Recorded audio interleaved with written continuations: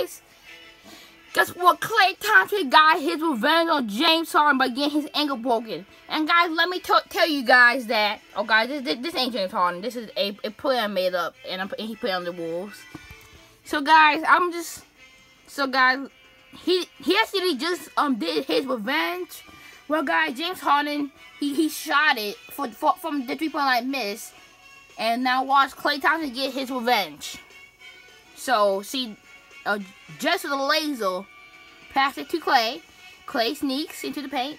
Guys, there's ugly James Harden and his ugly build, and his Klay. So guys, he sneaks into the paint, and guess what? Foul. He got fouled, and guess what?